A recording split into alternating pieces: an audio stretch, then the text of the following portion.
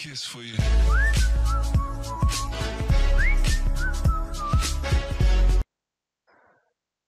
Bismillahirrahmanirrahim. Welcome back to my another video on Android app development. So guys, this will be the part 6, and now let's start working on our login activity now.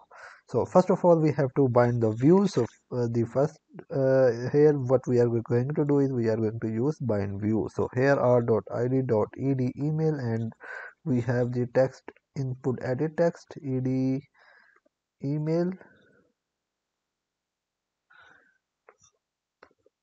and then we have bind view ed password text input edit text,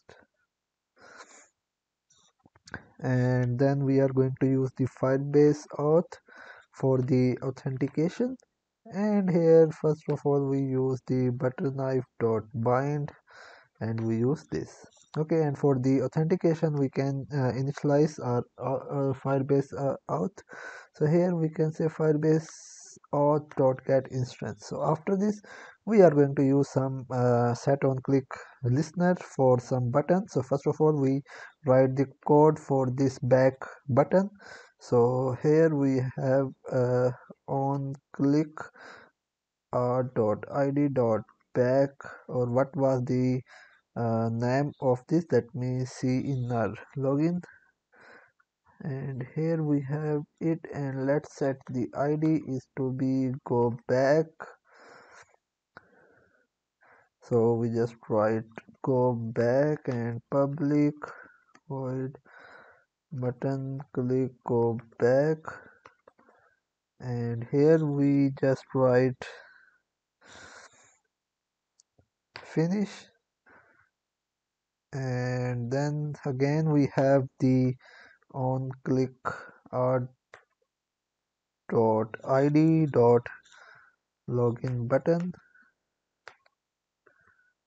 So here now when the user will click on this button, so we are going to, okay, so it is showing us some error. Okay, so here we are going to use our function. So let me write public void button click login, and inside this function we are going to write the code for the login of the user.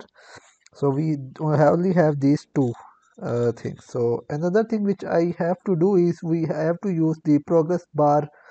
So we here after this linear layout we are going to use progress bar, and it will be a like match parent wrap content.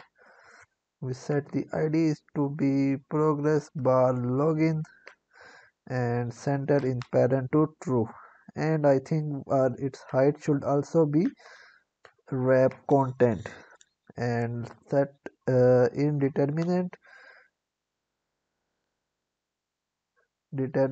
indeterminate, and it will be true.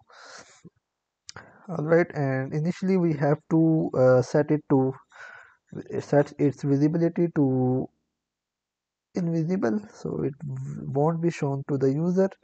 So here we also have it as behind view or .id .progress bar login progress bar, and then here inside our button click event, what we are going to do, first of all let's just have those things like the user inputted the email and the password. So we can say string text email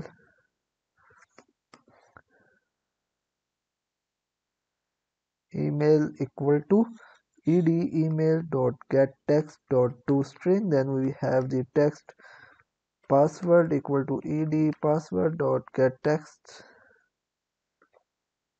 dot to string. I think to string is uh, I think that it is okay. So everything is fine.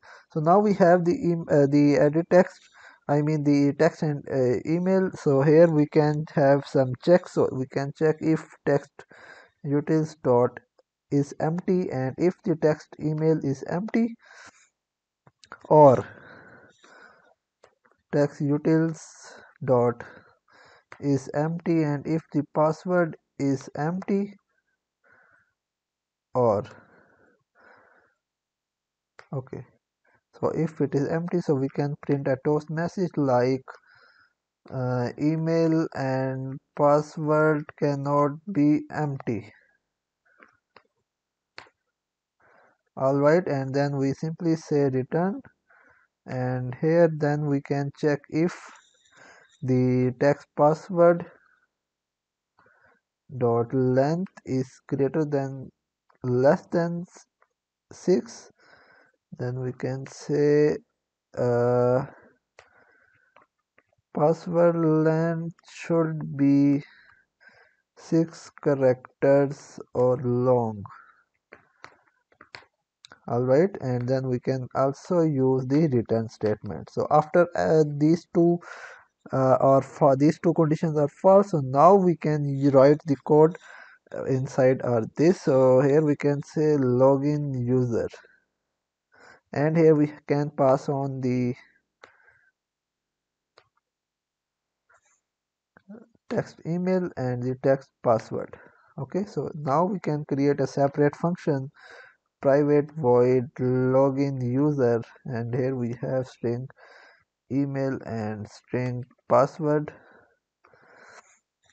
So here we can say like, okay, so now we can first of all progress part dot set visibility view dot visible first of all, and then we can say auth dot sign in with email and password. So first of all we will write email, then password, and add on complete listener, new on complete listener, and here inside this we can check if task is successful, then it means that the user is successfully logged in. So if the user is successfully logged in, so now we only have to open the home screen activity. So for this we can say progress bar dot set visibility view dot gone first of all, then the next thing is we can say intent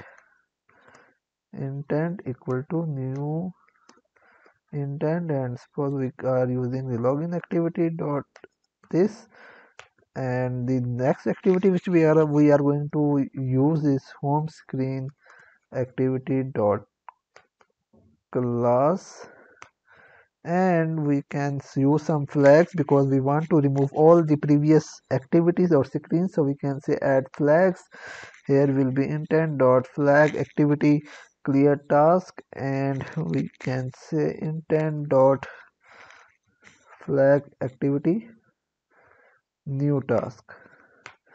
And so finally we are going to use this start activity, and here we are going to pass intent, and we are going to finish all the previous activities. So if the task is not successful, then we can print a message like login activity dot class dot this incorrect email password. Alright, and we can say progress part dot set visibility view dot gone. So that's how we have done, and here we are going to create our home screen activity as well. So we go to new, and we click on activity, empty activity, and here it will be home screen activity.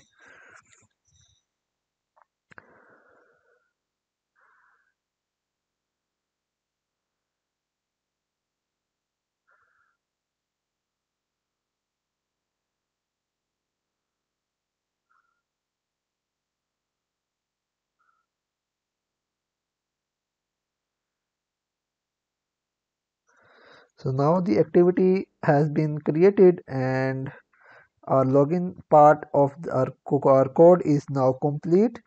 So here let me just remind you for what we have done in this video. In this video we just wrote the code for the login activity, and we just created all that code. And now in our next part of the video we are going to start working on our register activity as well here. Alright guys, so I hope that you have learned something and you are following me step by step. So guys, if you like the video, please like, share and subscribe to my channel. Thank you and goodbye.